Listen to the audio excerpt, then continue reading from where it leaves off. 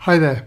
Now for this part of the question, we're asked to state the coordinates of the minimum point for this curve y equals 3x squared plus 9x plus 10. Now notice how it says state the minimum coordinates, so that means that it's got to be fairly obvious. And what we do is we pick up on the previous part of the question where we express 3x squared plus 9x plus 10 in this format. And from this format, it's possible to easily state the coordinates of the minimum point. Now I'm going to go through it slowly, but hopefully you get the gist of it. What we do is we think of the graph, the base graph, f of x equals x squared. Remember, it's a parabola going through the origin. And then what we do, by using transformations of graphs, we think of replacing this x with x plus 3 over 2. So what happens to the graph is it translates the graph minus 1.5 units, minus 3 over 2 if you like, units to the left. So what we get is a graph something like this. So that's the graph of x plus 3 over 2 all squared. Next, we think of multiplying by 3. So we're doing 3 times this function here.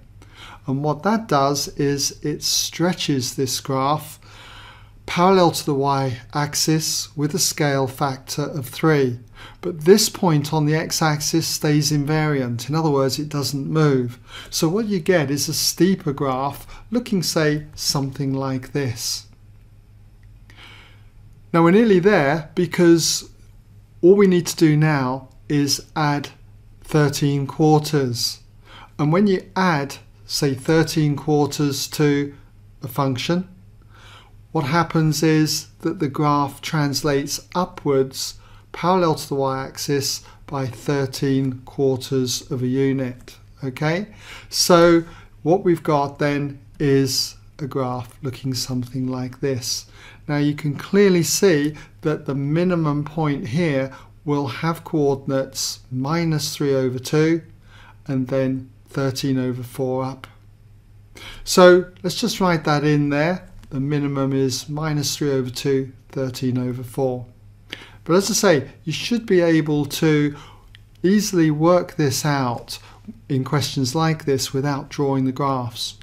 Just realize that you're taking your base graph x squared, moving it to the left by minus 3 over 2 units, then stretching it by a scale factor of 3 parallel to the y-axis, and then making it go upwards in this case, translate upwards by 13 quarters. So the minimum point will have the coordinates then minus 3 over 2 plus 13 quarters.